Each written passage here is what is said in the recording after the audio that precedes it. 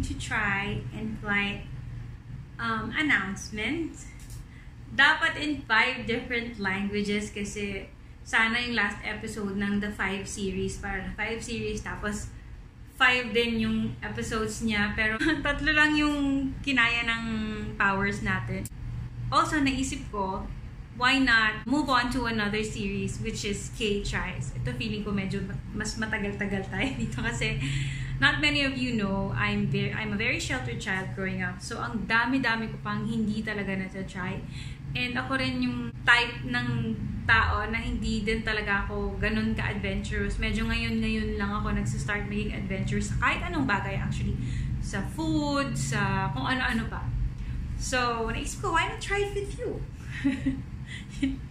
So, yun. Oh, before we start, I just wanted to thank my Grams for correcting my grammar sa Spanish. By the way, itong in-flight announcement, nakuha ko siya sa isang FA na pinapollow ko sa TikTok. She's very cute. She's a very pleasing look. And tinranscribe ko lang. And thankfully, meron din siyang Tagalog version. So, hindi ko na kailangan i-translate sa Tagalog. Thank you so much. Ang pangalan niya ata ay Jen, if I'm not mistaken. So, anyway, without further ado, let's just get right into that video.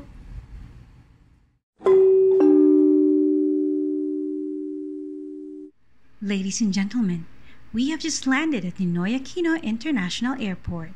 Cebu Pacific Air welcomes you to Manila. On behalf of your flight deck crew, headed by Captain Asnar, with First Officer Pimentel and the rest of the team, we thank you for choosing Cebu Pacific, your airline of choice.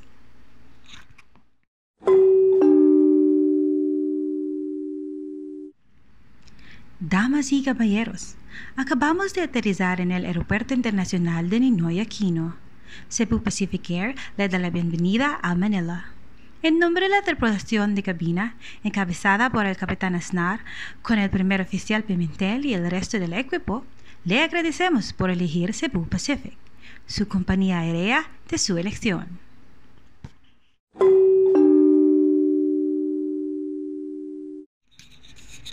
Mga binibini at mga ginoo, kalalapag lamang po natin sa paliparang pangdaigdig ng Ninoy Aquino.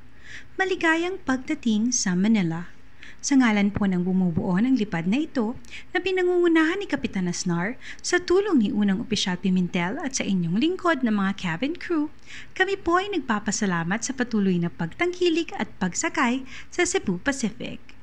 Maligayang pagdating. So, that's just it for this video. Ayun yung in-flight announcement na na-try natin, which is yung landing announcement ni Cebu Pacific. And ako, gusto ko rin talagang maging voice talent, pero I don't think I have the guts. And I'm very, very shy.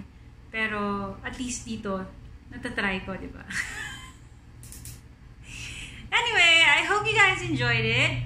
And I will see you guys on my next video. Stay home, stay safe, and God bless. Bye!